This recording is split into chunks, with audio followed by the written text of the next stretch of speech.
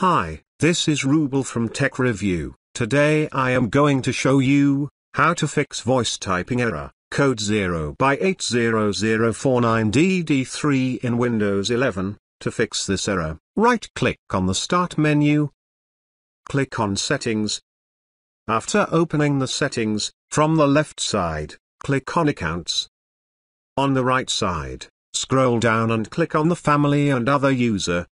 Click on Add Account. From this pop-up window, click on I don't have this person's sign-in information. Click on Add a user without Microsoft account.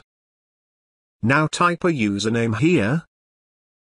If you want to make password protect this account, type the password here. For the verification, retype the same password here. In my case, I don't want to make it password protected, so I am leaving it blank. Click on Next. Click on the newly created account. Click on Change Account Type.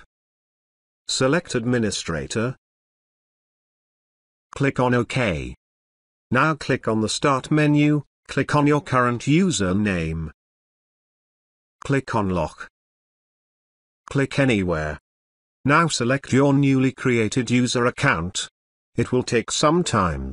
Please wait. After configuring your new user, hope your problem is solved. Thanks for watching this video. Hope you like this. Please do subscribe to my channel. Also give a like please. Take care.